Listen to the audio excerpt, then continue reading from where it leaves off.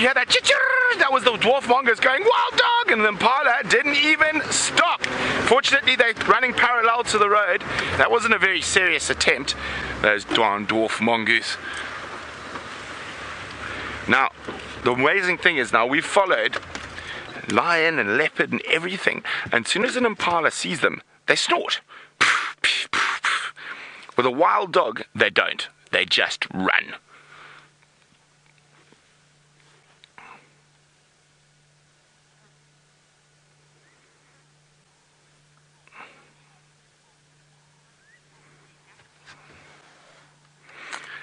Elizabeth says, what a wonderful first day back for you, Brent.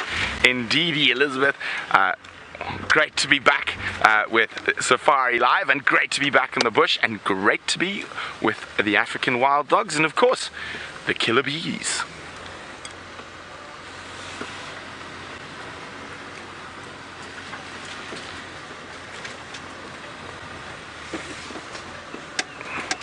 So far, and it is not always the case, but the female seems to be leading the hunts at the moment. It also just depends on who's the most hungry. But the best news is the pack is moving deeper into Djuma.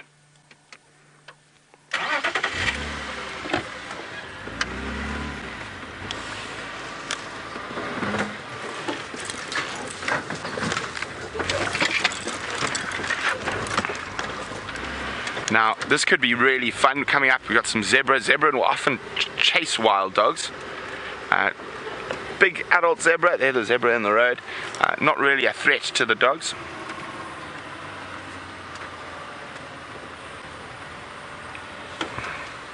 They might try avoid the zebra.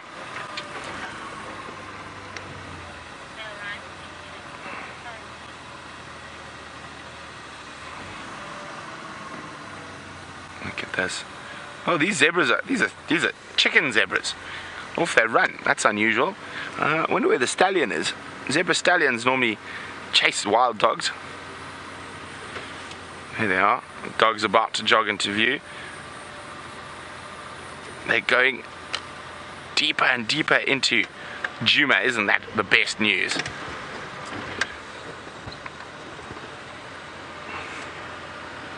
So I just need an update on the radio. Stations, I'm sure, are still mobile, northeast down Philemon's cut line. Oh, the zebras are going to chase them. There we go.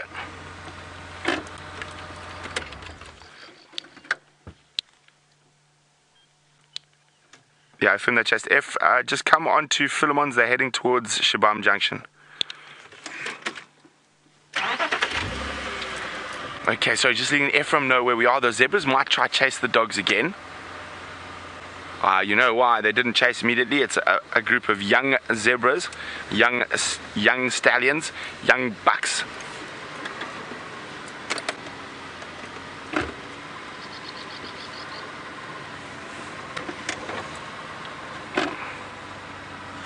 Hello, puppies. And isn't this nice? They're going right down the road for a change.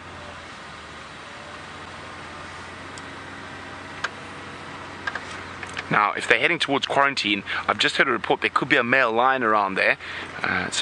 All happening here.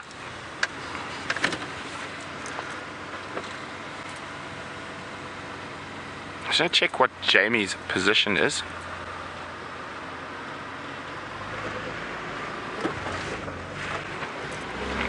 Okay, I'm going to just go around the termite mound. Ephraim's come to join us, and it's always better to have two of you following dogs.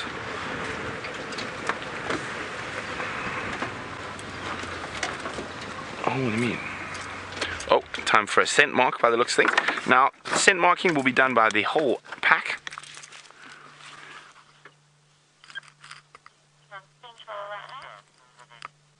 Okay. So Jamie is apparently on Central. I think it might be a good idea. I'm just going to let Final tell Jamie to start heading towards quarantine. If the dogs are going that way.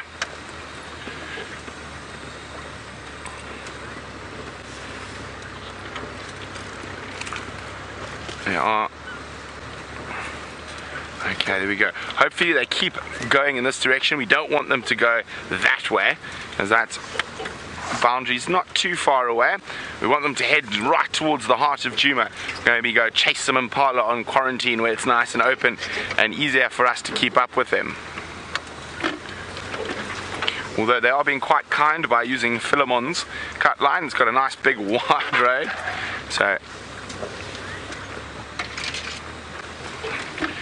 I'm constantly checking up ahead to see if we spot potential prey, a duiker, an impala, anything that might set the dogs off. And hopefully they're not disturbed by the irritation of a dwarf mongoose, which I thought we were in for. Looked like quite a close run kill there till those mongoose started alarm calling.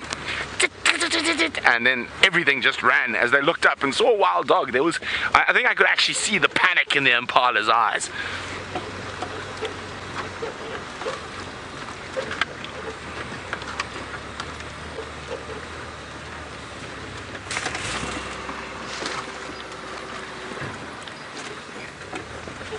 Isn't this weird? It's almost like we're part of the pack, running parallel with them. I almost want to let out a woo call.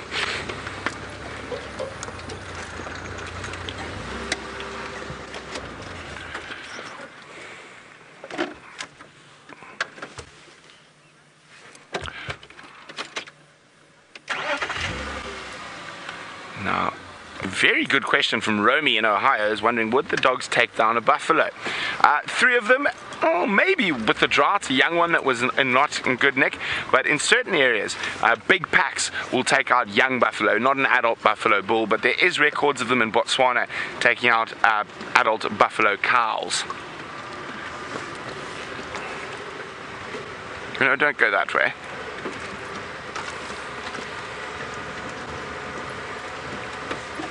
Impala running.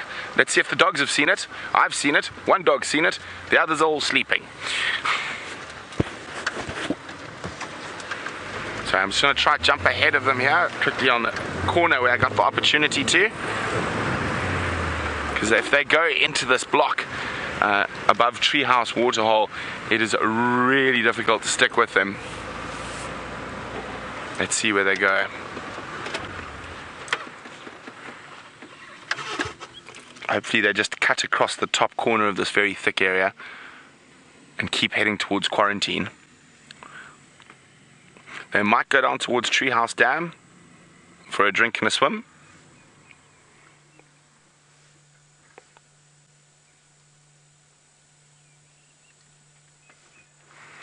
There they go. So it looks like they're heading possibly down to Treehouse.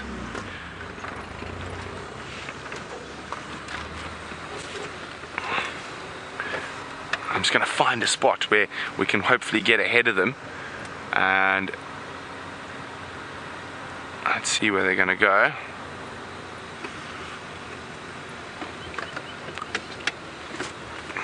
Oh dear. Changing their mind.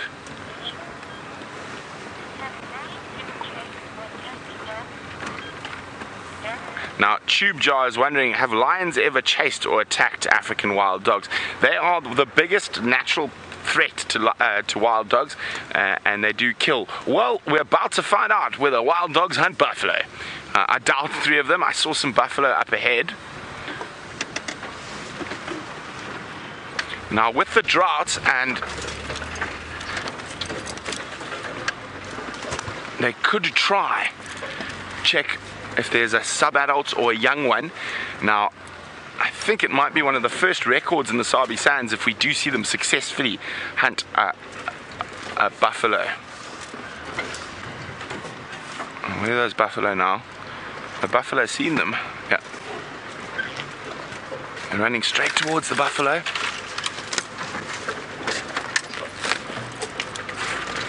I think they're just going to go past the buffalo, unfortunately.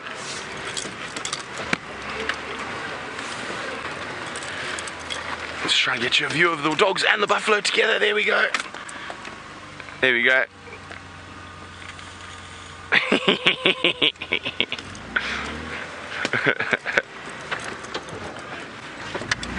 Okay, now they've chosen a bit of a tricky area.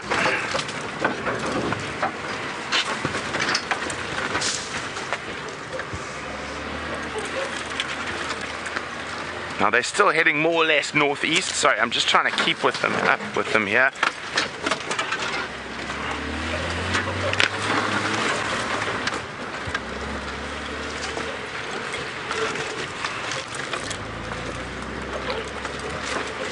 Okay, there they go. You can just see them there.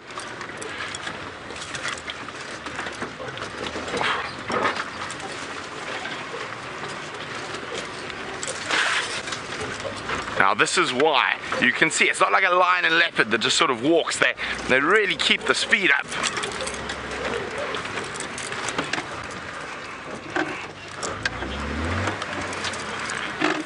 Okay, while we keep up with the wild dogs, Jamie's got another surprise. What a fantastic way to return back to work with the dramatic skies and elephants in the background and, of course, this male lion. So thank you very much for those of you who let us know about this lion that was seen on the Djuma Dam camera. Very much appreciated because, of course, now we're here with him. And I just want to be quiet for one moment. Maybe you can actually hear the impala alarm calling.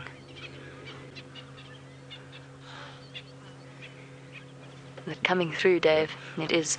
You can hear them. It almost sounds like somebody with violent sneeze attack.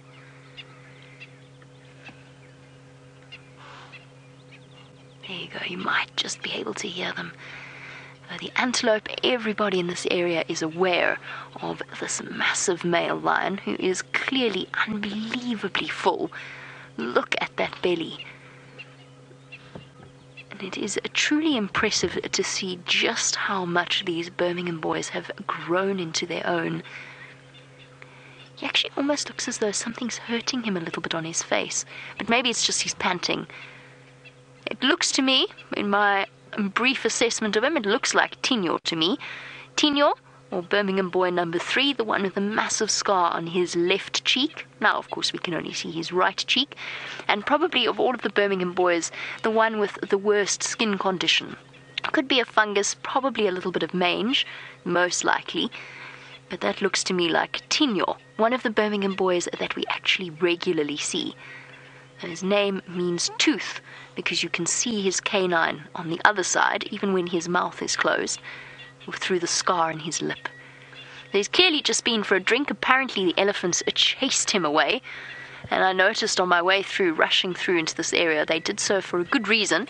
They do have a tiny little calf with them. I'm not sure if you managed to see it on the Djuma Dam camera. There you go, there we go. Perfect, well done, Dave. Hello, little one. Well done, Dave. And this little one, only a couple of weeks old, still a little bit wobbly on its legs. Oh, stepping over the thorns. Gorgeous. And whilst it would be exceptionally unlikely for a lion out here to go for an elephant calf, it is possible. It is very, very unusual, though. Nevertheless, the elephants don't take any chances, and they will be exceptionally protective of this little one. It's a little male. Possibly even the same age as the one that we saw when it was only about an hour old, just a few weeks ago on these live safaris. That truly, hands down, is one of my most magical moments that I've had on Djuma since I started working here over a year and a half ago. That little one, of course, was part of Fang's herd. I haven't seen any of the very, very distinctive members, so I think this is a different elephant herd, but I'm not 100% sure. Fang could be there. Fang with her backwards-facing tusk. She could be around there. It's amazing how familiar we become with the different animal characters. I would love for that to be that little elephant calf that I saw when it was just stumbling around a few hours old. In the meantime, though, Tinyo looking thoroughly exhausted, panting away with his massive belly. And that's what I mean. It would be so unlikely for a lion to risk trying to hunt an elephant at this point. It is a time of absolute plenty. I've driven past 2 buffalo carcasses already. one close to Buffelshoek Dam, one that the Nkuhumas hadn't even bothered to feed on. I eventually found it. There is just so much food for the predators at the moment. Definitely not worth taking on an angry elephant herd for a meal. And wherever he's come from, he's clearly eaten something.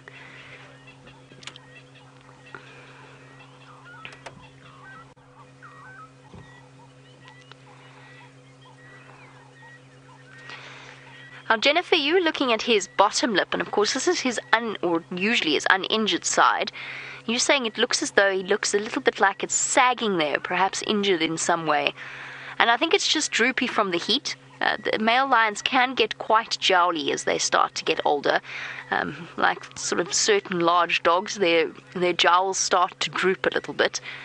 But he was pulling a face earlier. You know that twitch that lions get, or any animal gets, when they're slightly injured and they're uncomfortable, and so the muscles around their face, if they've got an injury on their face, the muscles around their face sort of constantly contract as a way of expressing their discomfort or trying to ease their discomfort. I don't think he's injured though. I think he's just a little bit droopy, and some individuals, of course, do lose elasticity in their skin, and you get some that are droopier than others. Right, apparently on this hot, thirsty afternoon, the wild dogs are having a drink.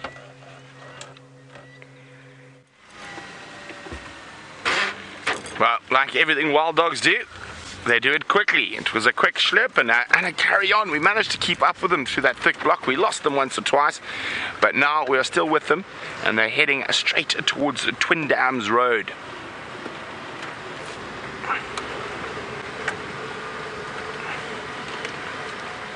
Mashoa now at Chilefan.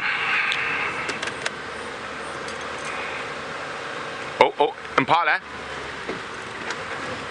They've seen them. They're checking. Have they seen them?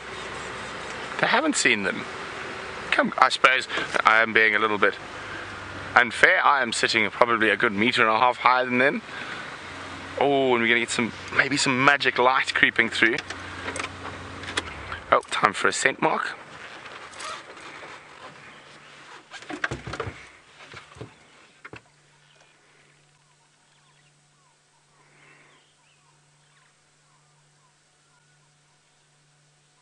You can see them urinating and also pasting.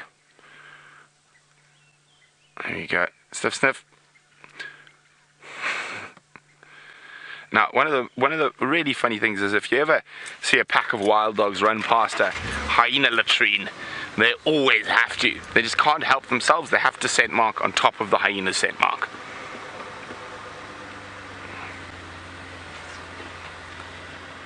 Oh, what an absolutely spectacular evening. We've got dogs. We've got one of the most spectacular skies I've seen in quite some time.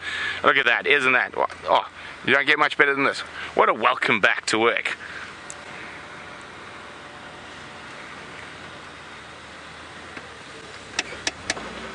Now, which way, left or right? Decisions. Two seem to be leaning left, one seems to be leaning right.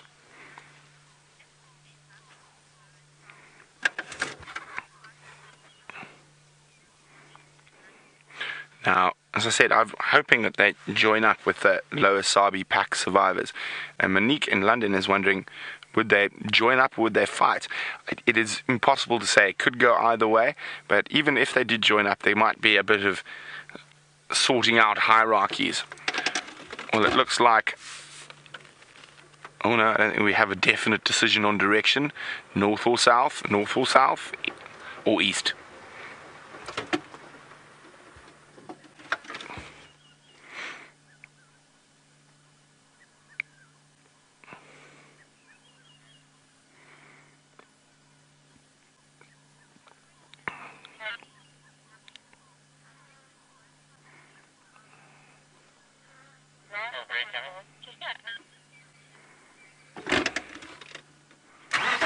Looks like north it is.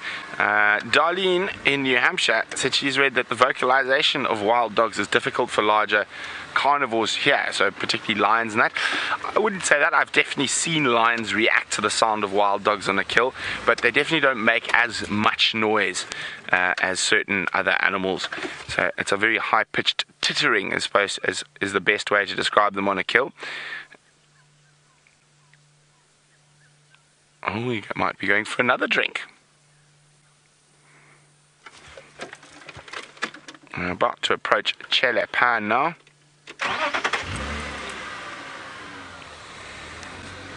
So we will do our best to stay with them, but there's some tricky country up ahead.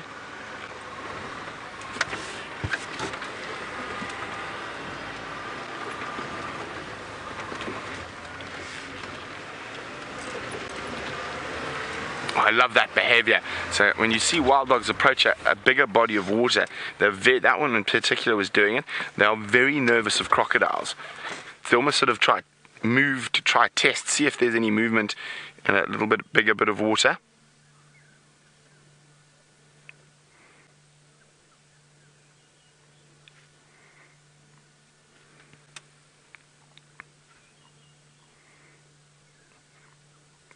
So nervous, watching that water's edge. I don't think there are any crocodiles in Korhaan, but you never know. And if you're a wild dog, it pays to be cautious.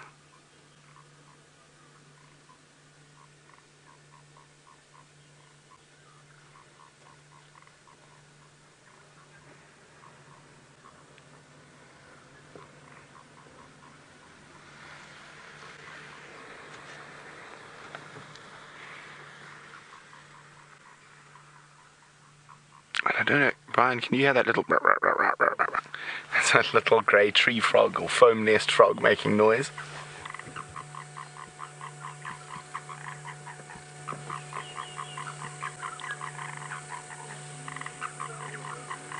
Very vocal tree frog.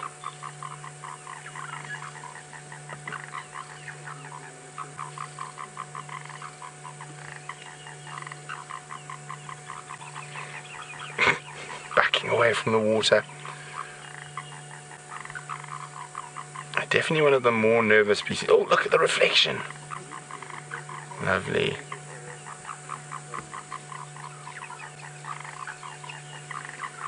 And it's my favourite dog of this pack with the white spots, the male. Oh, one of there, the two males and one female. The Ingala breakaway pack.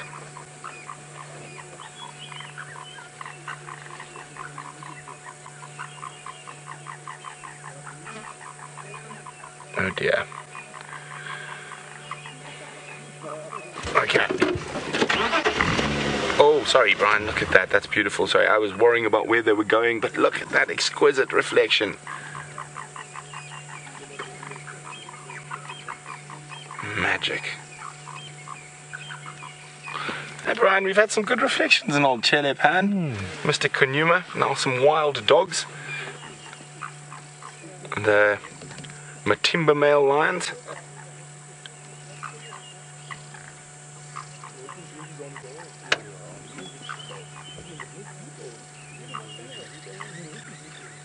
Okay, now we are going to have to move. They are getting into some potentially tough country, and I hear you guys are getting some fantastic screenshots as those dogs showed us their reflection.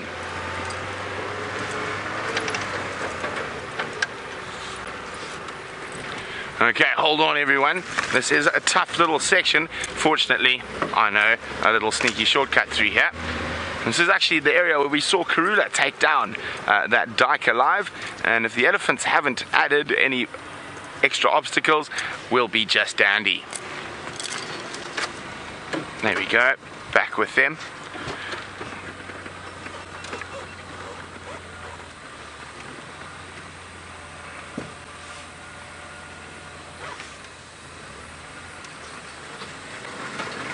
There they go, down into the Moati River.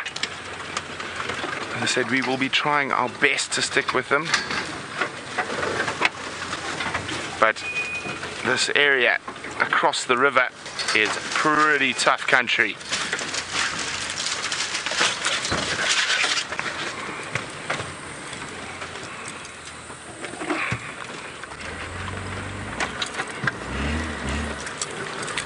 hang on. Whoopah.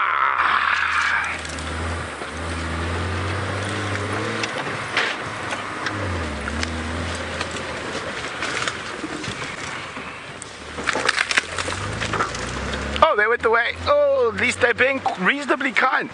Oh. Oh dear, hold on. It looked like they saw something there. Ah, they stopped running, thank goodness. Hi guys. We've just come from there. Where are we going back that way for?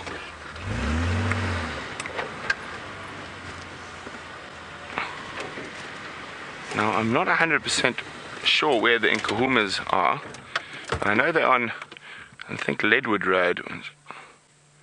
Okay. Now, strangely enough, one of the things I've seen wild dog kill the most, outside of the obvious impala and steenbokkies and things, is scrub hares. Now, I'm wondering if this one hasn't smelt a scrub hare somewhere around here. Oh, yeah, don't go that way, please.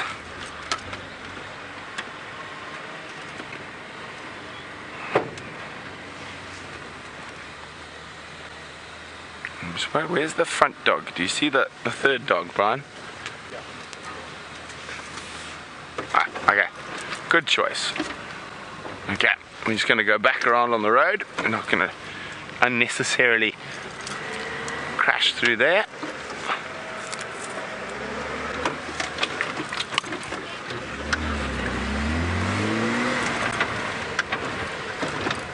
Isn't this so exciting? What a great first day back.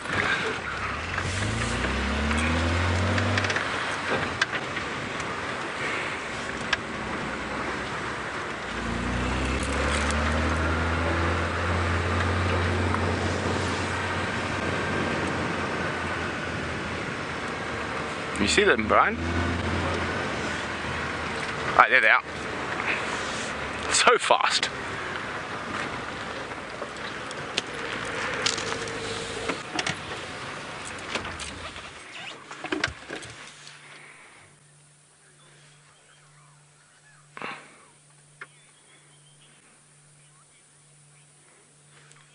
Well, thank you, Valeria, who says if anyone can stay with the wild dogs, it's Brent. Don't tell Steph. I think Steph has minor heart attacks every time I start following wild dogs through the bush.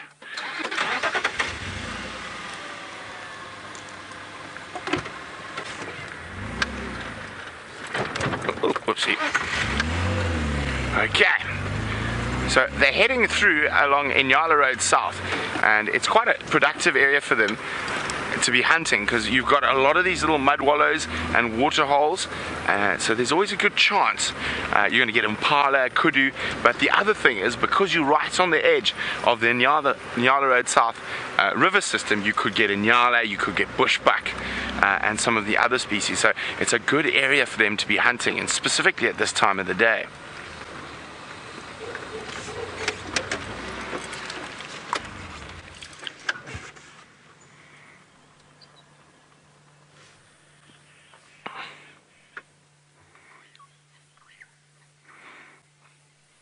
Now let's hope they keep going on the road.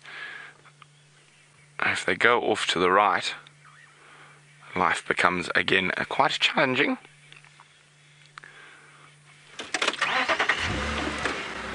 I think they're going to keep parallel.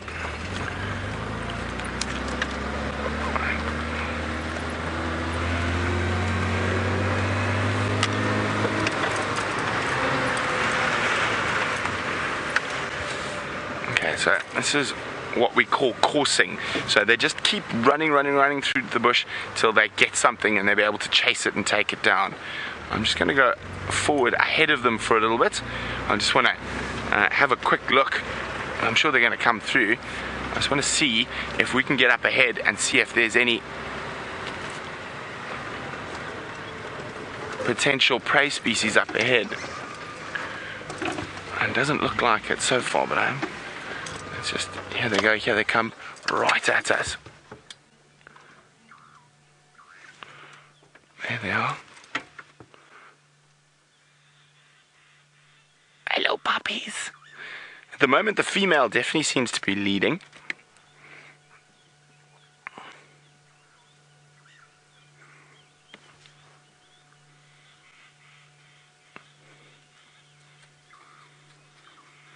that very distinctive wild dog smell. Here he goes.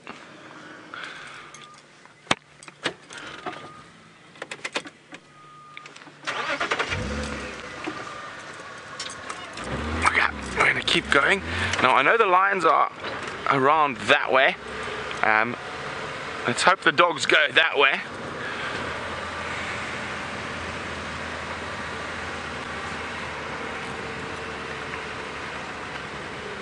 Round the corner. Oh, it's a wild dog.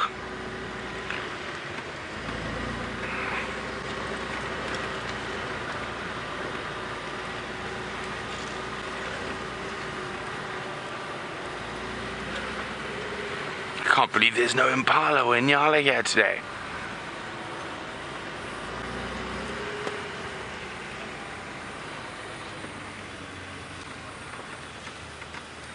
See that wonderful orange sky behind them as the sun sets.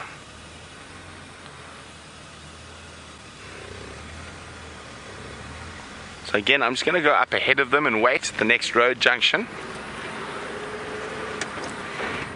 Remember, hashtag Safari Live or questions at WildEarthTV if you've got any questions for us. But while we jump ahead to go see what's cracking, let's go back to Jamie and some kitty cats.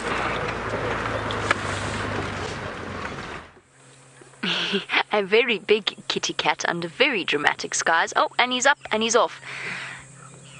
And I think he's actually thinking about calling. And I owe you all an apology. I told you I was rusty. This is definitely not Tinyo. I was fooled by the skin condition that this particular lion has, this particular male. Now, I haven't worked out exactly who it is. I haven't had a good opportunity to really sit and look, but it's definitely not Tinyo. Whoever he is on the move. My suspicion is that it's Nsugu, but that's... The bald patches on his skin had me fooled for a second. Right, off we go. Male lion on the move, wild dogs on the move. What an exciting afternoon to be back in the bush. And a storm gathering, Dave. I think you're wrong. I think you're wrong. I think it's going to rain. But you know what I'm like with weather predictions. I probably shouldn't even try. I might even be jinxing it. Our male lion stopping to mark his territory. Oh. And moving on his way to quarantine. This is going to be spectacular. With the sunset and the open area that is quarantine, this is going to be truly, truly beautiful. I'm going to hope that he's not going to lie down. I'm going to take a chance and try and get ahead of him, so we've got him on the clearing. So we're just going to go round back onto the road. I think this should work. Sorry, just bear with me one moment. I've just got to update people on the Game Drive comms. Stations, for those of you interested, this male lion is now on his way towards quarantine.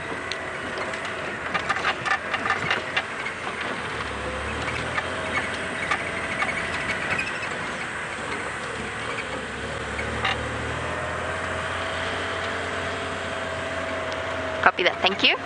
Okay, let's do this. Don't lie down. Well, I mean, you can lie down. Please do whatever you want. I'm not actually saying don't lie down. I just think it might be very nice if we could get ahead of him as he walks. I see you. Oh, it's going to be it is such a spectacular evening. The atmosphere. This is a proper summer bush evening. This is what we were missing the whole of last year. This build-up of heat and humidity, but it's in a nice way because you know that there's potential relief at the end of the day. The proper African summer. I'm hoping that might mean a proper African rainfall. Right next to the house that we live in, by the way. Where'd he go? I just saw him 2 seconds ago. Did he lie down?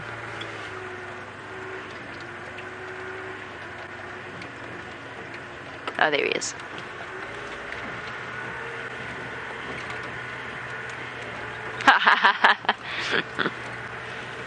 Yep. Lay down.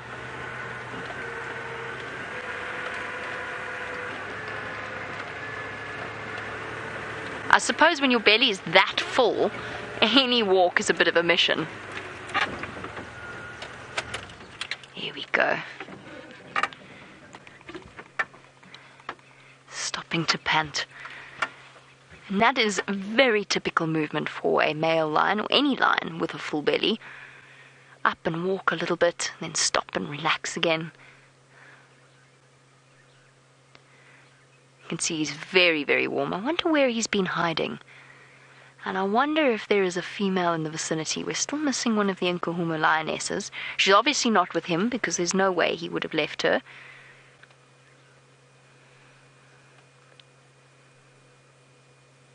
Sure. Isn't that stunning? And maybe if we are very, very lucky, we might even get a chance to hear him call.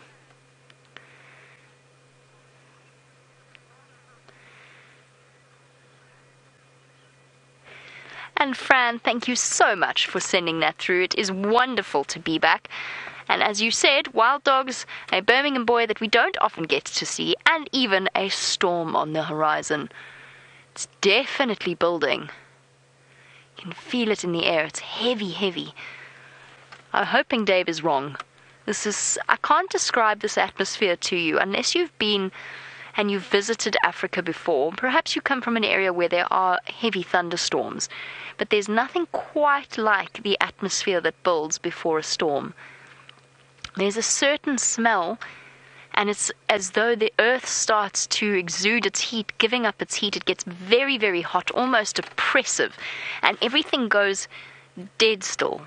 There is not one breath of wind, and it seems as though the world is kind of holding its breath in anticipation before the storm breaks.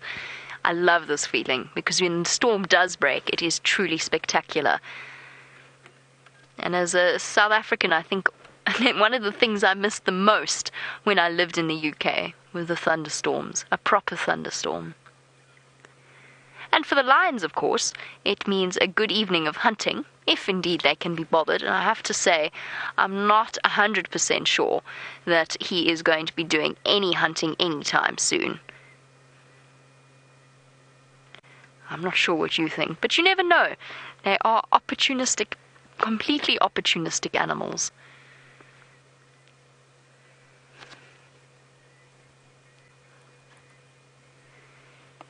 It's so good to be back.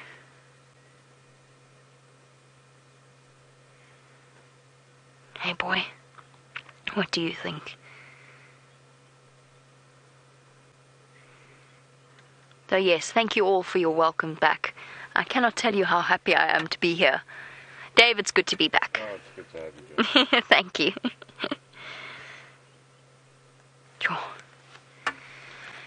Suddenly incredibly oppressive heat. Did you feel that change?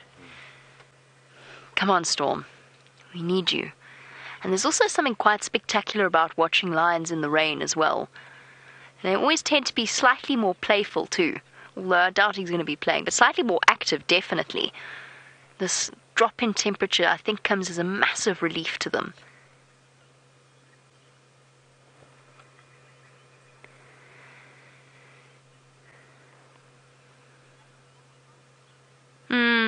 Marisha, I think so too. See, I've been thinking it as well. I thought I'd made a mistake because his scar has healed up so nicely. But Marisha, I saw that half-moon nick as well, out of the top right of his ear. And while that's actually half the reason why I've been so distracted, as I've been listing the various nicks and scratches of the various Birmingham boys, and Tinyo does have a half-moon out of his ear. And his mane is not full enough for it to be in Sugu, and it's not full enough for it to be Nena, the two older Birmingham boys. And he definitely, unless Mfumo did some incredible healing on his cheek while I was away, it's not him. I think it's Tinyo. I've been desperately running through the various nicks and scars of the Birmingham boys off the top of my head, but as I said, I'm a little bit rusty. I think it's Tinyo. I need you to turn, mister. Would you oblige me? Or maybe, perhaps not. How would you feel about that? It would be very convenient if you would. I think that scar on his lip has just healed up so much that it's no longer visible, which is, of course, the danger of recognizing an animal by its scars. That's what happens. They heal, and they heal incredibly well.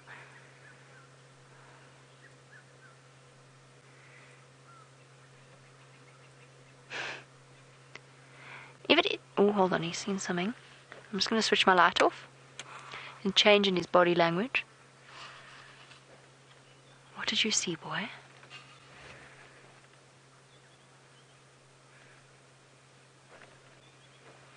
Okay, he's relaxed a little bit again. Just that brief switch in the way that he was looking off into the distance. He's looking straight at the house that Brent and myself live in, at Inge's house, which is probably about 200 meters off to my right. I don't see anything.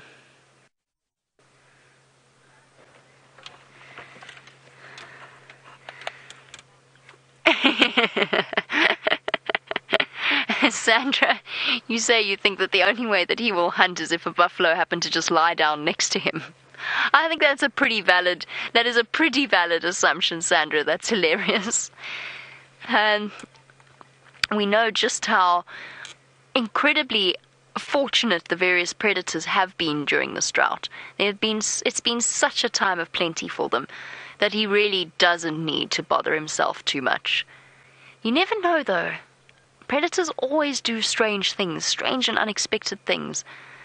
The Birmingham boys were, when they first entered onto the scene, from what I understand, were unbelievable and are unbelievable buffalo hunters. There was a time on Simbombili where they killed 8 different buffalo in one go, but that was a whole buffalo herd, and that was when all 5 of them were together. But 8 different buffalo carcasses in one night. They didn't eat them all in the end. And if I remember correctly, there were even lionesses scavenging off the leftovers while they could, very secretively. So who knows what's in this Birmingham boy's head.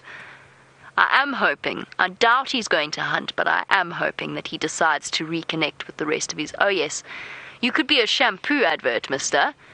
Look at that, a hair product line with the wind blowing through his mane. Definitely some kind of brand of hair care product, or perhaps a very good hair dryer. Tossing up what I want to do, I wanted to go on a little bit of a bumble, but I actually think I'm going to play the patience game and wait for him to call. While I do, Brent has been frantically trying to find the wild dogs. I don't think he's had any success, but let's go and hear it from him.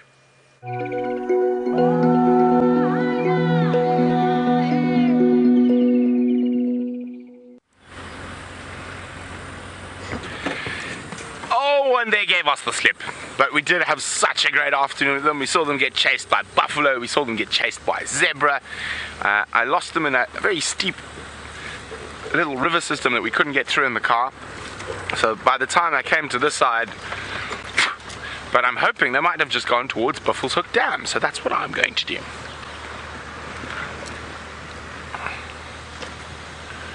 I keep seeing wild dogs everywhere. But hopefully their general direction was heading towards the Buffalo's Hook waterhole. So fingers crossed. And you never know, there could be a leopard lounging at the waterhole. Probably not, though.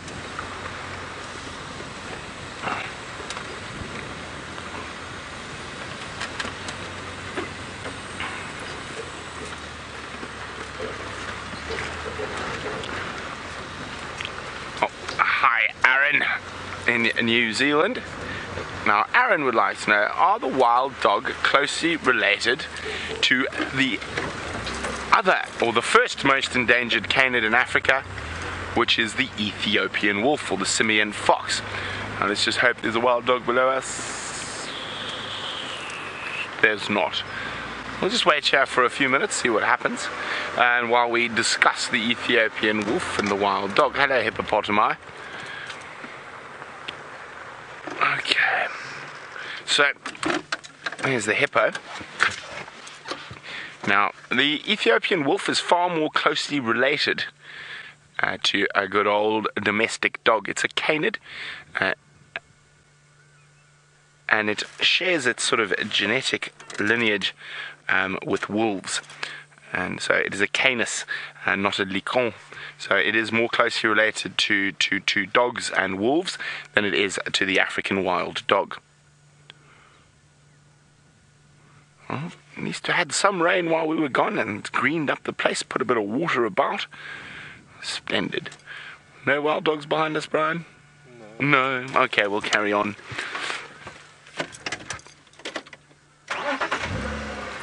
Remember the hashtag Safari Live or questions at WildEarthTV if you'd like to be like Aaron in New Zealand and ask us a question while we're on the live drive.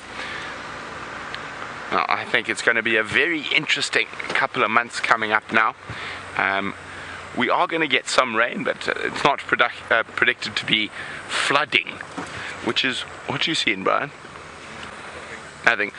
Which is not necessarily a bad thing. So if we had massive rains this year, massive flooding, it actually would be quite bad for a lot of the topsoil. So if we have normal rains, that's good. The elephants have done a good job clearing out some areas, smashing up the trees. The termites have then got in there and adding nutrients to the soil. So hopefully the grass seeds that have been sitting dormant, if we get a good nice even rain this year, we should get a really nice grass platform, and that should keep our general game numbers up. So you don't really want flood after a drought, you just want nice even rains, because otherwise if you get too much rain too quickly, all that topsoil and those dormant grass seeds and stuff are often just washed away, and it can cause erosion and take a little bit longer for the bush to get better. Now of course we are quite biased in how we want the bush to be, but the bush can be however it chooses, and that's one thing we got to remember.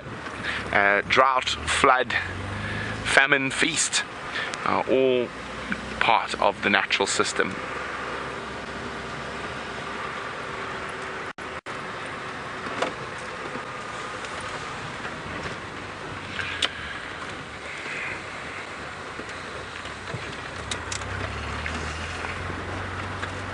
Now, Ashley, hello, who's in the United Kingdom, is wondering, do I think animals can feel the change in pressure when the rains and things come? I would definitely think that they're probably far more aware of it than we are. Certain species in particular, you can... especially certain insects and frogs and reptiles, definitely able to pick up that barometric change, and they behave differently accordingly. Now, could be quite exciting we could get some frogs. I still think the frogs are probably not quite there yet. We need a little bit more rain. We need for the frogs to really spark off, you need those little mud wallows like we've been following the dogs going past, to get a little bit of vegetation growth there, so somewhere for them to hide. At the moment a lot of the frog species be quite vulnerable, but what we're going to do is we're going to head down the straight road, and there we go, Buffalo's a cut line, to that area around the northwestern corner, around the entrance gate, and where that leopard was seen crossing this morning. It's very possible that leopard's been lying up in the heat of the day, and now as it's getting a bit darker, he or she might be on the move, so maybe we'll have some leopard luck in that area. Now, Brian, in my absence, has anyone seen a chameleon? Yes. No! I spotted one, yes. Oh, darn it. Okay, so the chameleons are back. Okay. Oh. So, only one? Two. Okay, well hopefully we can add 3, 4 and 5 this evening. We'll have a good look for chameleons.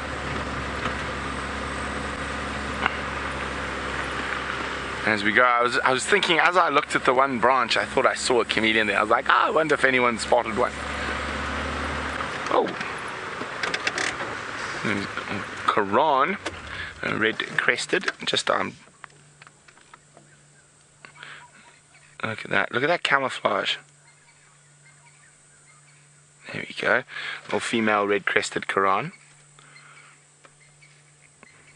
Oh, they are a stunning bird.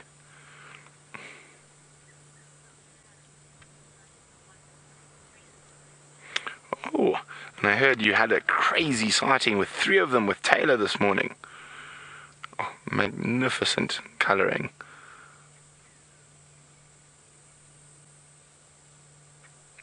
Now, of course, they sleep on the ground, and they are very alert. I actually have seen a leopard catch one before, but it is quite difficult for a lot of animals to catch them. And well, we'll let her disappear, find her little spot to spend the night.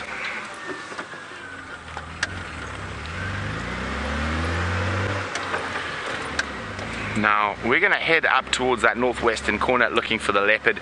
Now, fingers crossed that big burly Birmingham with Jamie decides to give you a show.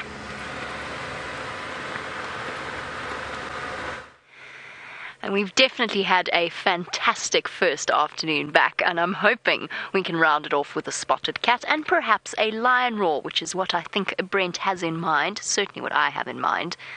The moment, though, this lion doesn't seem like he's got anything on his mind except perhaps a jolly good snooze, except there is a herd of wildebeest. Now, I don't know that you'll be able to see them. Maybe you will. Well done, Dave. There's a herd of wildebeest, or an impala, racing around.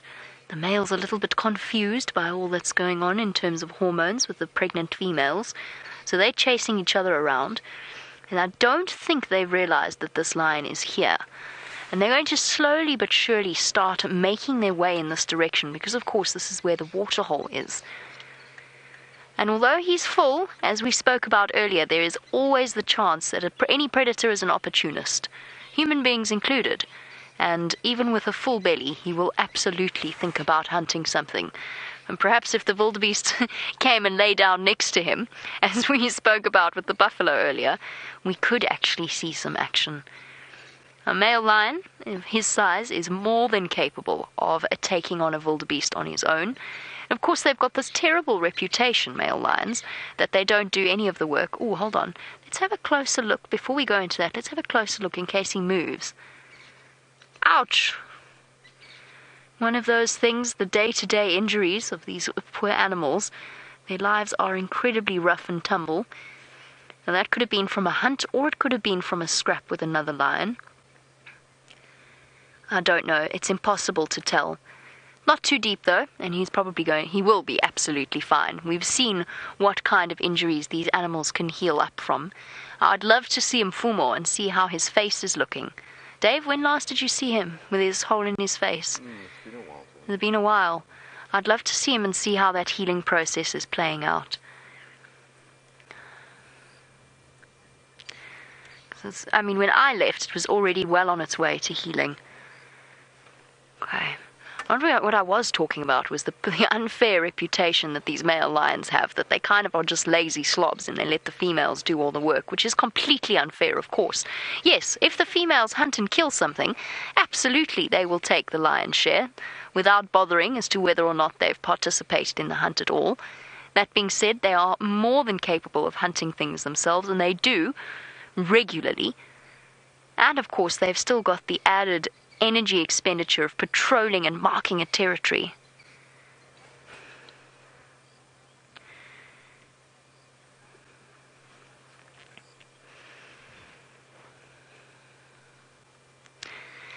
And Donna Lee, you've raised a question that I've actually been thinking about as well, which is, why are the lions hunting and not scavenging off at the dead buffalo that are all around? Is it their prey drive? Yes, it is their prey drive if the opportunity presents itself, which of course it has been, because essentially the Nkuhumas and some of the Birmingham boys have basically been moving in about a kilometre radius around the waterholes the entire time. And the buffalo have to come and drink, and therefore they have to encounter lions. So yes, I think the prey drive is very much a factor.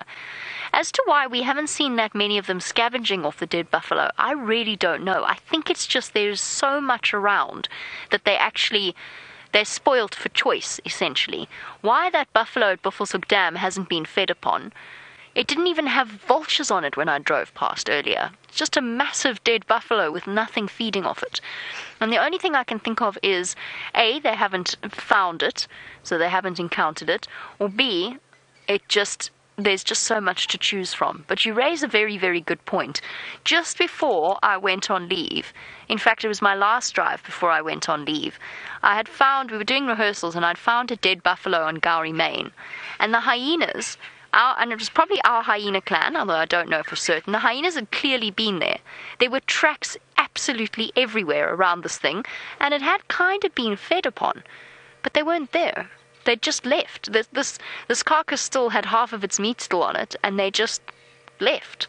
They couldn't be bothered to be. I don't know if it was maybe fear of the lions, perhaps, that kept them from hanging around for too long. But it is absolutely fascinating to watch. As hard as it is for us with this drought and the way that it's impacted the animals, it has been fascinating to learn about the way that the animals behave and who benefits and who obviously loses out in the way that this all works. We predicted that the predators were going to have an incredible time. The animal, of course, that would have had the hardest, one of the animals that has had the hardest time of things is the hippo. Apparently he is out of the water grazing. I might, because I don't think this lion's going to go too far, I might go and have a quick look at the hippo before we lose too much light. We could go and have a look at the hippo and then come back to the lion. Apparently he's out and about. Let's go and have a look at him, because we don't always get presented with the opportunity to have a hippo out of water, and I can't see him from... nearly broke my microphone there. I can't see him from where we are, so let's go and have a look. Don't move too far. You can move, but don't move too far, please. It's always such a toss-up when I know that there's wildebeest coming down the side, but I really don't think he's going to go after them. He could not look more relaxed if he tried. So let's go and have a look at the hippo.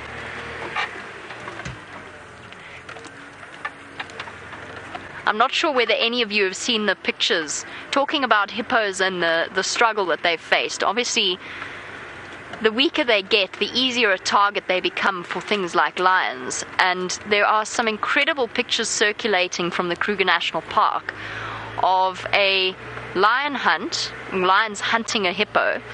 And the hippo, and it just goes to show just how careful the pictures are amazing, but it is a really important warning as to just how careful one needs to be in an area like this with wild animals. The hippo turns around and sinks its jaws into a Land Rover. I think it's a Land Rover, into somebody's private vehicle, one of the tourist vehicles. And it just gives you a really good idea, or really good perspective of just how massive these creatures are, because you can see his jaws have covered right onto the front part of the vehicle. Dave, have you seen those pictures? It's incredible. I mean, shame, this poor hippo is obviously terrified, and it's a good lesson for the people concerned. It could have gone, probably wouldn't have gone too bad, but it could have potentially been very dangerous for them. But I'm sure perhaps those of you who have seen that article or have seen those pictures before, maybe you can post a link on some of the forums so that some of our other viewers who haven't perhaps seen it can have a look. It really is a very interesting perspective as to just how massive these creatures are and how we must never ever take them for granted. Shame, poor hippo. I don't know what the end result was. I think the end result was that the lions did actually catch and kill the hippo. There he is.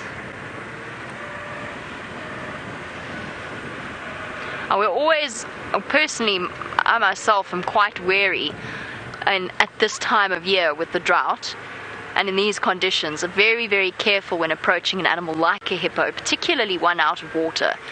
And just because they are unpredictable and they're stressed. And I don't want to add to his stress levels. So I'm going to give him plenty of room.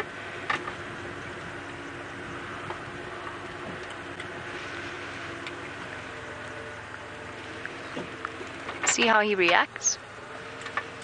Hello, my boy.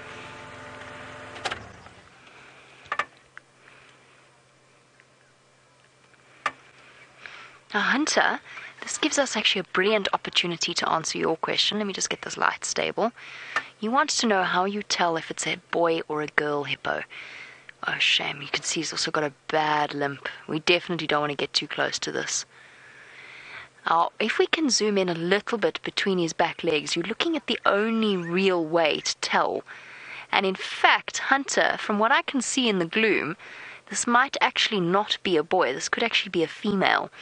So the only way to tell, because the males have internal testicles, like elephants, so one of the only ways to tell is to look between their legs and look for the penis sheath that hangs between them. And it's hard. Oh, it's so hard in this gloomy light. I can't really see properly. My suspicion would have been that it was a male, just the fact that it was alone. You can also look at the shape of their head. The males tend to have slightly squarer, broader heads, but that's a risky It's a risky way of approaching things because, of course, you get young males, you get older females. The distinction isn't always that clear. Now, if we have a look from a slightly different perspective, this must be, I'm sure this is a male. I just can't see the penis sheath properly. But have a look at the shape of his head and the broadness of it.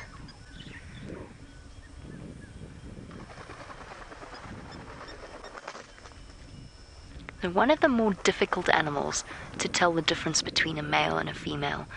But how cool is it that we've got these two different perspectives? Chomping away using that incredibly broad lip to essentially mow the lawn.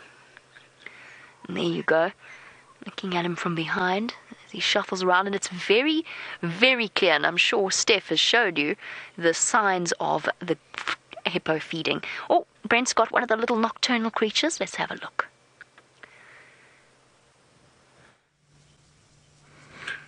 It's a baby bush baby. There were actually 3 of them looking out, and this is the bravest of them. So it's, well, not quite a baby, it's a youngster, a teenager.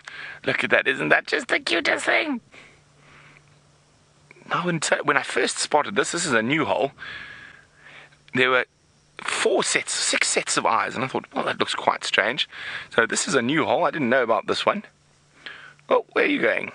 Hopefully you're coming back with a sibling or 2.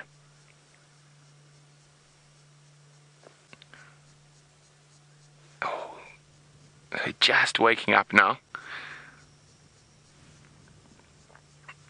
And they are just too sweet. Those massive eyes designed for spotting things at night. Great insectivores.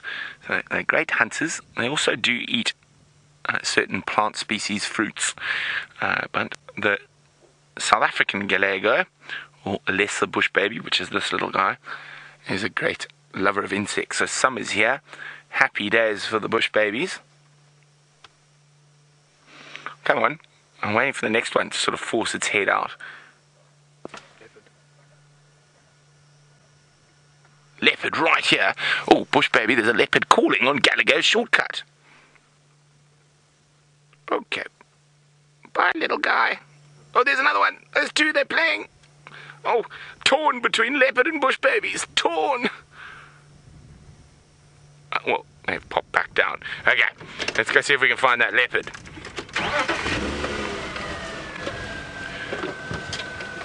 Isn't that awesome?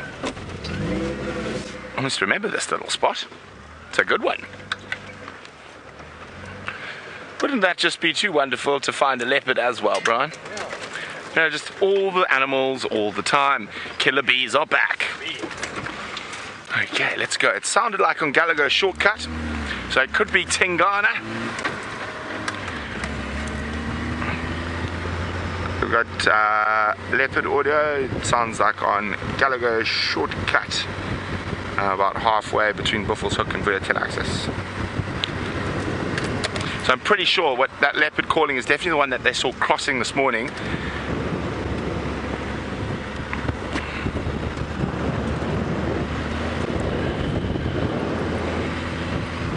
Exciting times. So while we try catch up to where we thought we heard that leopard, let's go back to another big cat with Jamie.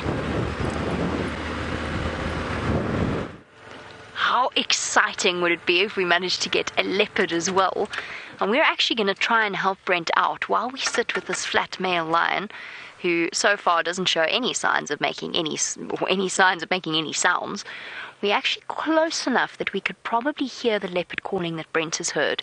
So we're going to try and keep listening as we sit here and just wait and see if we can help him at least figure out exactly where that sound came from. Oh, what an absolute pleasure. I mean, Brent and myself didn't go far. We were in Hoedspruit for the entirety of our leave, but there's nothing quite like being properly in the bush. We did hear lions occasionally, and hyenas, and leopard, but it's not quite the same as living in a reserve with them. He doesn't look like he's doing anything, hey, mister?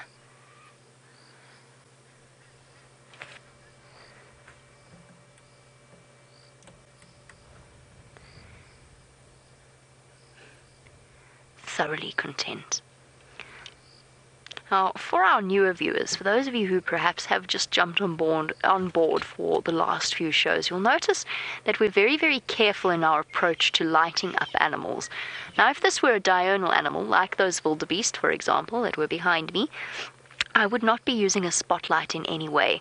But for nocturnal predators and nocturnal creatures, like the bush baby you saw with Brent, perhaps like the leopard you're going to see with Brent, see how optimistic that was, and with our lion, the reflective membrane of behind their eyes is so incredibly potent and adapted towards helping them see in the dark that we don't in any way affect them by shining spotlights on them.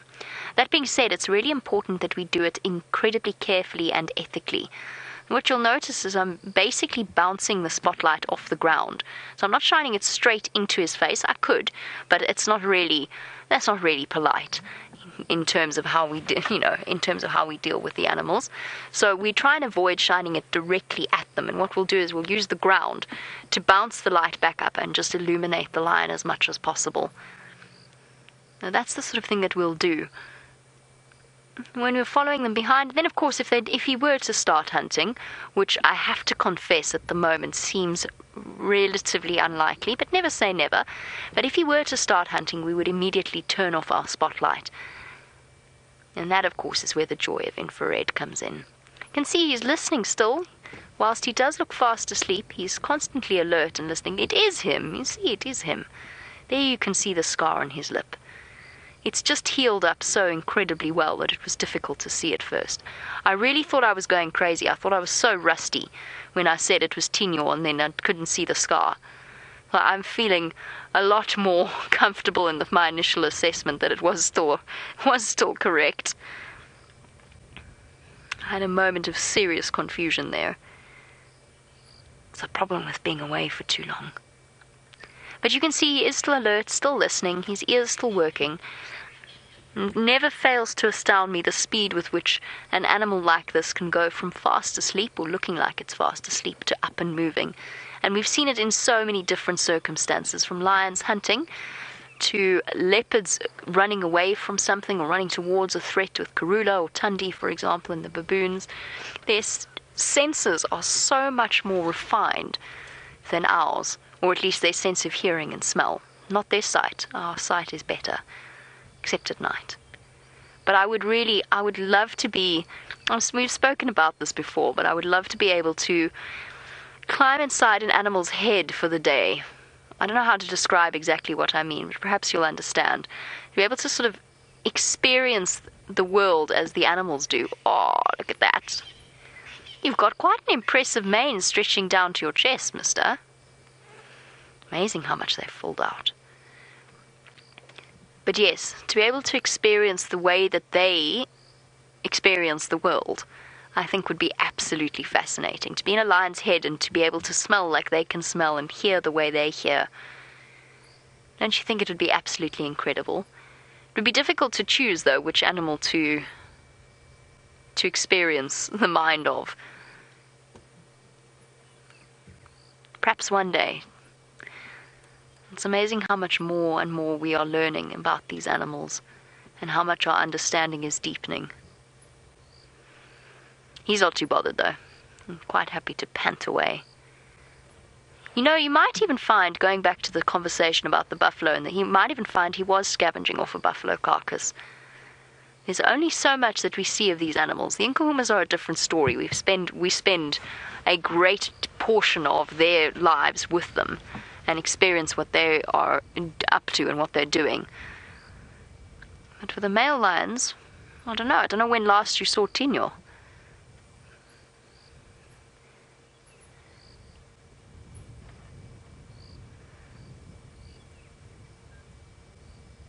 And apparently you have been seeing him relatively regularly, which is the same as when I left as well. Tinyo and Mfumo, the two of them together in this particular area.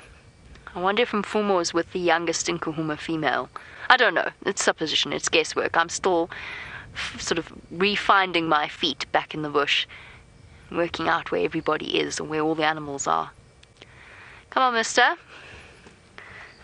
Well, perhaps if he doesn't roar for us tonight, perhaps those of you watching the dam camera will get to be treated to the sound effects. I'm hoping if he does decide to roar tonight, he won't go too far away, because my bed's probably about 250 meters away.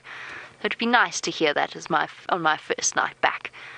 Now, speaking of the sounds of the bush, Brent, of course, was trying to track down that leopard. Let's see how his search is going.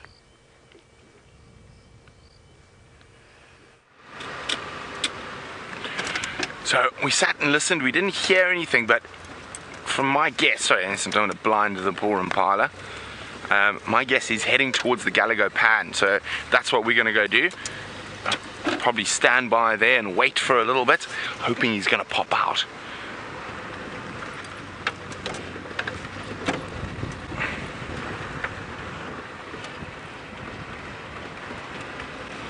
Come on, Tinganana.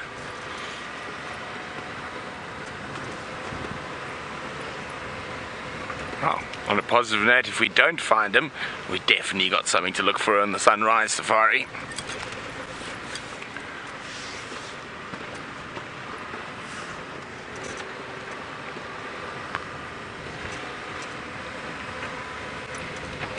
So we're getting quite close to the waterhole now. He likes to take a route through the middle of this block here. When I say block, of course I don't mean the concrete block. A block is a big patch of bush with no roads in it, and this is a particularly thick one. So we didn't try a venture in the dark into it. We tried to second guess rather where that leopard's going to pop up.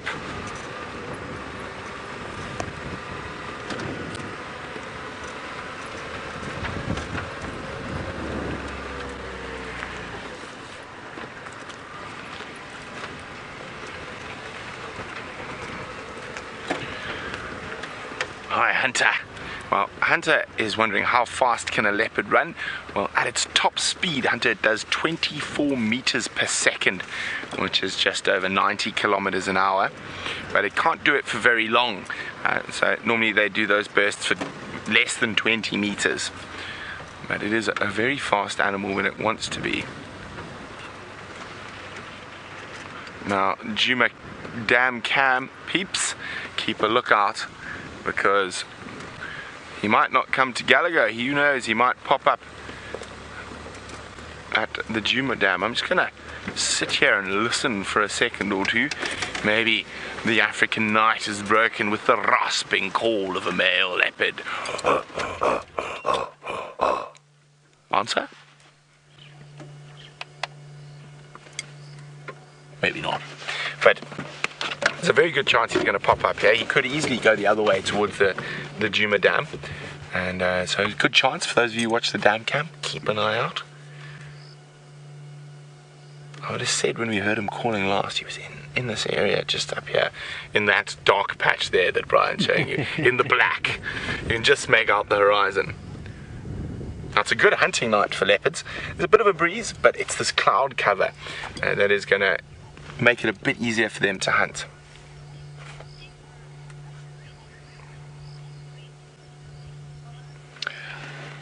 Hi, Robin. Now, Robin B is wondering, will a male leopard scent mark on a regular route so you can basically work out where he's going? Sometimes. Sometimes they do like to take a specific route. Other times they just scent mark as they go. Generally, when there's a lot of scent marking, it's generally on a boundary with another male leopard. And from our point of view, Tingana's next boundary is actually quite far from here. It's up towards the Buffelshoek boundary, and his next boundary is very far from here, towards Anderson and along the drainage system in Arathusa. Come on, break the silence. Or get spotted by an impala. We'll take just as much as we'll take a. I'll give it another 30 seconds. Quite a quiet night. You can just hear one confused starling. I've been sitting in the dark like this, trying to listen for leopards or lions at times, and all of a sudden they sort of just appear out of the darkness next to you. Whoops. And Tingana's done that to me right here. Just do a quick glance with the spotlight. I think the route he might come through is literally through here. Okay, well let's move back up towards Gallagher Shortcut. Maybe he's changing his route for the evening. So while we keep searching for the glorious male leopard known as Tingana, let's go to one of the glorious Birmingham boys.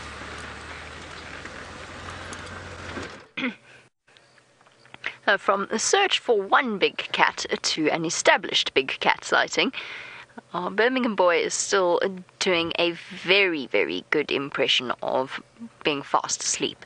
He's not asleep though. Every now and again he does glance up, so he's not fast asleep. He's sort of doing what lions do best, which is catnapping, but I don't think he's really properly sleeping at all. It would be amazing to hear them vocalize, or hear him at least vocalize properly. And then if he does start to call, then perhaps even we'll get an idea of where the other Birmingham boys are. I have heard rumours, but they haven't, before we go too far into this, I have heard rumours, but I don't know exactly how confirmed they actually are. Goodness, summer insects coming back. But I've heard rumours of Junior being around Simbombili area, which would be absolutely incredible. Junior, of course, for our new viewers, is a lion, a young male lion that was with he was part of the Nkuhuma Pride. He was the offspring of the Nkuhuma females. And he did what male lions do when they reach sexual maturity, which is move off and disperse. And he's been around every now and again. He's been around Manuleti, Buffelshoek area. He's managed to form a coalition with another young male lion, and it's not yet confirmed which particular male lion that he has joined up with.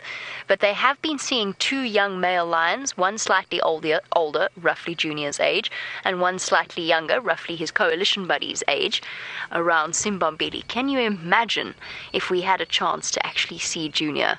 It's not confirmed though. Before we get too excited, I don't think, or at least it wasn't when I was last chatting to some of the other guides, I don't think that they've confirmed exactly which male lions. And there are many young male lions moving about an area at any one point in time, and it's impossible to keep track of them, because a male lion, when he disperses away from his natal range, can move hundreds of kilometers at a time to search for a gap in territory. Either way, it would be very, very interesting. And I know that we'll be keeping a close eye and ear out for any signs of this particular pair showing any signs of moving towards Djuma. That would be very exciting. He would have to be careful though, of course, especially with the Birmingham boys in this area.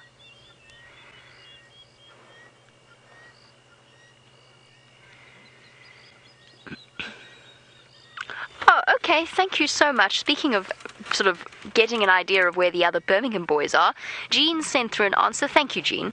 Much appreciated. You said apparently the last time we saw him Fumo was when he was mating with a Styx lioness. So presumably more towards the east, unless the Styx had moved a little bit, but probably more towards the east, more towards Cheetah Plains side. And that apparently was around Sunday. So he could well still be occupied with that particular pastime, which would explain his absence from Djuma. It has been interesting, and of course it's nothing set in stone, but it has been interesting watching the dynamics of the Birmingham boys unfold, and the way in which, and that it could change completely from one year to the next as they settle into being the dominant males.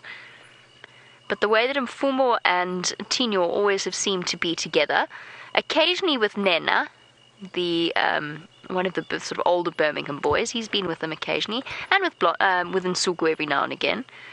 But they do seem to have, Mfumo and Tinyo seem to be the ones that spend the most time together, or perhaps it's just because we've spent the most time with them.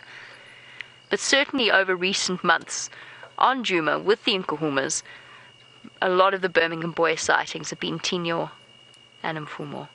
Just listening for 1 second, I can hear guinea fowl. Hope there's always a chance that Tingana's decided to come down towards the Djuma Pan. They're not alarm calling frantically enough though. So the sound I'm listening to is the sound of a bird, a guinea fowl, and they are calling off towards the waterhole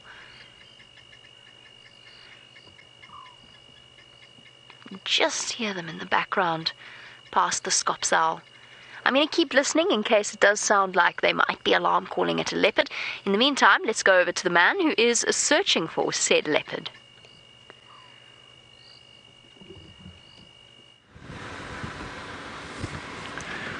He's evading us.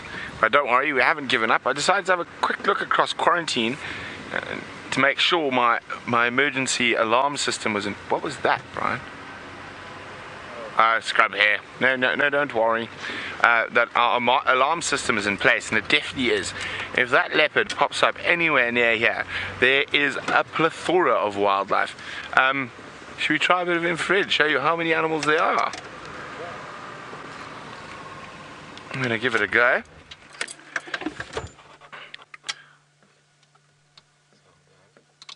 Okay, we're going to do this now. So we're going to see how many...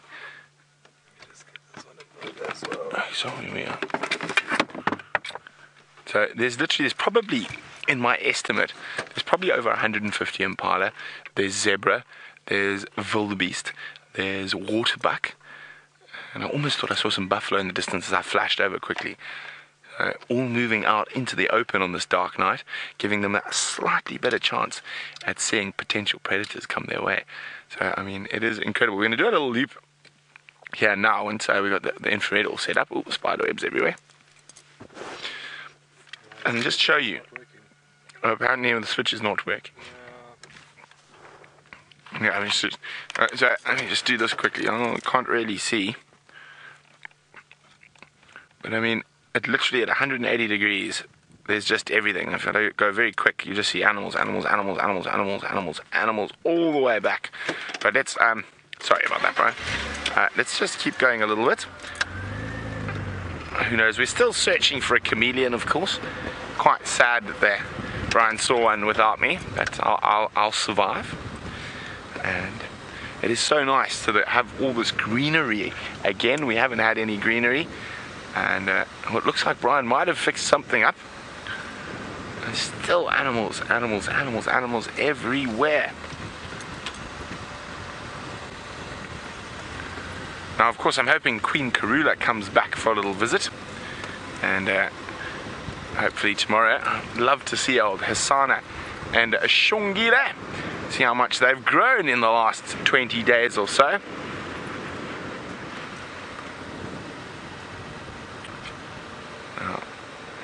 Here we go. I can see where Jamie is with the male lion down there. Close to Inga's house where we live. Let's pop that up in the sky. Some impala in the road. Just amazing how many animals are here with this green flush we've got at the moment. It is literally incredible. The amount of general game is fantastic. Now, of course, when you've got high numbers of general game, you've got high numbers of predators. Now, I did see some buffalo. Oh, Brian's got it. Let's see. Brian thinks we've got it. Oops, no, not that. That's off. Okay, there we go. So we can start trying to show you some of the stuff in the dark now. There we go. So let's take that one off. Let's get a bit closer. We'll have to be a lot closer apparently. There's a wildebeest in infrared. There's some wildebeest. There's some buffalo coming up in infrared. There we go. So some buffalo. And as I said, we're just around the corner. There's probably 200 plus impala, and we might get a glimpse of them and we can see some more wildebeest in the right at the edge of the light there. This is incredible how many animals are out on quarantine this evening. So we're just going to go around the next corner to where all the impala are stationed, and hopefully I don't crash because I can't see where I'm going, driving in the dark here. Oh, there we go. Let's get to them. So from the killer bees, it's been absolutely fantastic. I'm sure I look quite scary. Do I look scary, Brian? You look scary. I look scary. I like but here we go. Here are the impala. Enough of me looking like an idiot. There's the edge of the impala here. So it must be 150 to 200 impala spread around quarantine this evening. So, and there's some waterbuck as well there. There's just so many different species. But from Brian and myself, it's been great having you with us. And there comes an infrared thumb. And we look forward to being with you on the Sunrise Safari bright and early. It's great to be back. Thanks very much for all the congratulations. But back to the male line for the last little bit of the show. To you too, Wildebeest. And really, I cannot think of a better way to spend one's first afternoon back in the bush than with some of Africa's most iconic predators. And what a truly special afternoon it has been. And whilst Tinyo shows no sound of giving us any roars or any kind of a show, and indeed really doesn't seem like he's going to be up to terribly much anytime soon, it has been an absolute pleasure to reunite with them once again. I'm looking forward to this evening, going to bed hopefully with the sounds of lions roaring, but keep an eye on the Djuma Dam camera, because who knows, the leopard that Brent has been looking for might well pop out to have a drink there. You might hear the lions calling. In fact, I think there's a very good chance that you could hear the lions calling at some point tonight. All in all, spectacular things to look forward to, and then of course with eager anticipation we look forward to tomorrow morning's sunrise safari to find out what has unfolded during the night. I'm so looking forward to just bumbling out and about and maybe going to Cheetah Plains, or maybe to Arathusa. Lots of things to look forward to. But this is a perfect way to be welcomed back into the bush. Thank you, mister. Very much appreciated. With your very full belly. And so, on that note, it is time for us to say goodbye. We've reached the end of the Sunset Safari in what's felt like a flash. So, a big thank you to David for his fantastic camera work, as always, and his wonderful company. It's nice to be back, Dave. As well as to I think it's Kirsty and Lou in final control. It is Kirsty and Lou. And most importantly, a big thank you to all of you joining us from across the world, sending through your questions and your comments. And thank you again for all of your support and your incredible congratulations and welcome back. I'll catch up with you on the Sunrise Safari. Until then, bye-bye and have a wonderful